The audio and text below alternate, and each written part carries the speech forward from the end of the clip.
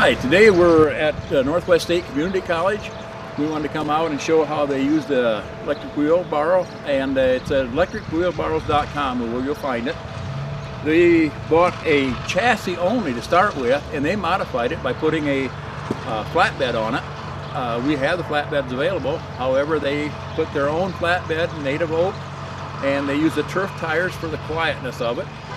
It's something that one of the first ones that we sold a number of years ago, and I think it's been very interesting because they have used it every day, and I think they just seem to like it. So Tim, why don't you tell them what you do with it, because you know a lot more than I do. No, we use this every day and several times a day. We're out in a remote facility and our college here, so we've got to haul books, UPS, whatever comes in from our shipping department, from our receiving department, we take it into the school, and essentially we take it from our receiving and we'll load it and we'll take it right into the classrooms, into the mail rooms, wherever, right with the students.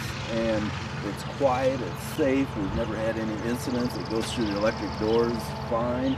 We love it. I mean, it's what kind of weight do you haul with that, Tim? You know, a load like this might be 200 or 300 pounds, but we get books from our bookstore that we can load this up. We've had 1,000 pounds of books. We get library books, we get books from the bookstore, they're just loaded up, and it doesn't miss a lick.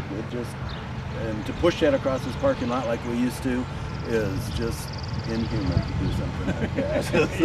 So it's really saved us time and money. It don't bother classrooms or anything as you're going through. You can't hear it. You cannot hear it when it's going through. And everybody wants to borrow, but we kind of hang on to it ourselves. Thank you. I appreciate your testimony here today. So.